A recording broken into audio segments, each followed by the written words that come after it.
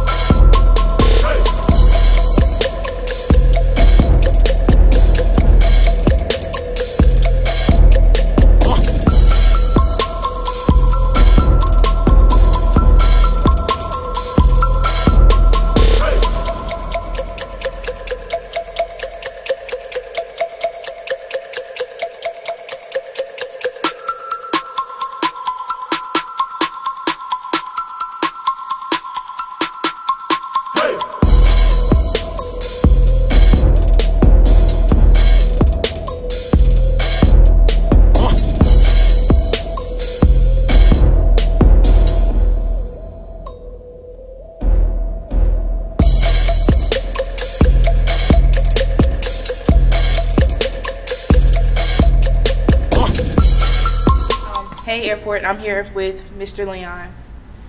So, how long have you worked at the airport? About 30 years. What are your primary responsibilities? Mainly to make sure that the building is open in the morning, and make sure that everything's prepared for the class, and clean up and set up during the day, whatever event come up. Make sure everything is taken care of. Can you tell us about yourself? Well, pretty much all around guy, and I from North South Carolina,